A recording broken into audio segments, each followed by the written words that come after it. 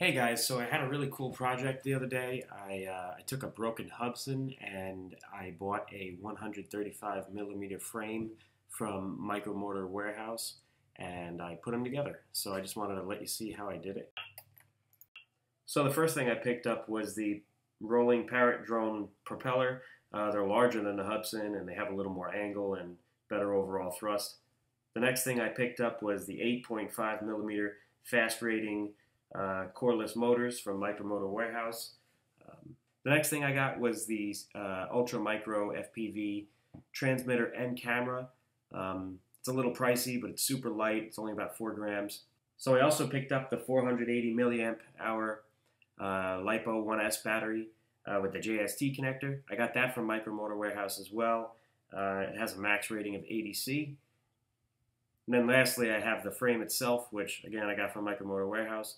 And that's pretty much it. You're just going to need a broken Hubsan on top of that. So some things you're going to want to note are the clockwise and counterclockwise positions that the Hubsan motors are in. You're going to want to match them with the motors that you get. The ones that I got from Micromotor Warehouse, the white and the black, and the blue and the red correlate with the ones on the Hubsan, so you can switch them right on. Also keep in mind, in the photo, I have the motors facing down, so I have the quadcopter upside down, which means that the solder goes on the underside of the chip. Basically, here I have the unfinished frame. Pretty much, it's pretty self-explanatory. You have your nuts and bolts down there. You're going to want to connect the little motor mounts to the frame, and then after they're connected, you're going to want to shove the motors right through there until it fits. These motors are 8.5 millimeters, so they're super tight, but they do fit and they're pretty snug once you do finally get them in. I ended up just pushing the bottom of the motors down on the table against the mounts to get them right in there.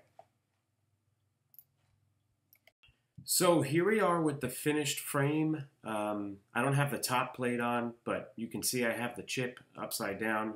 And the solders are underneath because now the motors are facing upwards.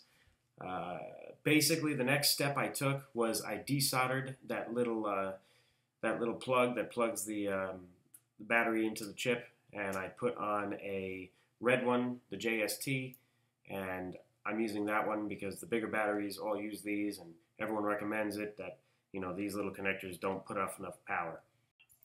So here you can see how I mounted the FPV camera transmitter. I just took a little bit of double-sided 3M tape and put it towards the front of the camera so that when I push it on there, the camera's tilted upwards a little bit for when you're going forward. So in this picture, I try to show you how I connected the FPV camera transmitter directly to the battery cord. I spliced into the red and the white wires, and I connected the white to the red and the black to the black, so positive, negative, and I plug that 2-pin connector right into the FPV camera. And I just want to note that with this setup, I get zero noise.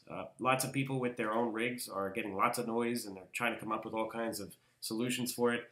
But I think with this FPV camera transmitter, there's some sort of filter in there because I can go right to the battery, and it works really good. I love you. Oh. Oh my god. So the next project I'm going to post is going to be a Nano QX FPV flight controller, which allows you to go into full rate mode like a bigger quadcopter, and it's going to be a lot faster because it's going to have the Dark Edition 17,000 kV motors. It's also going to record video, and it's going to be FPV capable. So if you like the videos, the next one's going to be a little more involved. So thanks a lot for watching. Subscribe, like if you can. Thanks. Bye.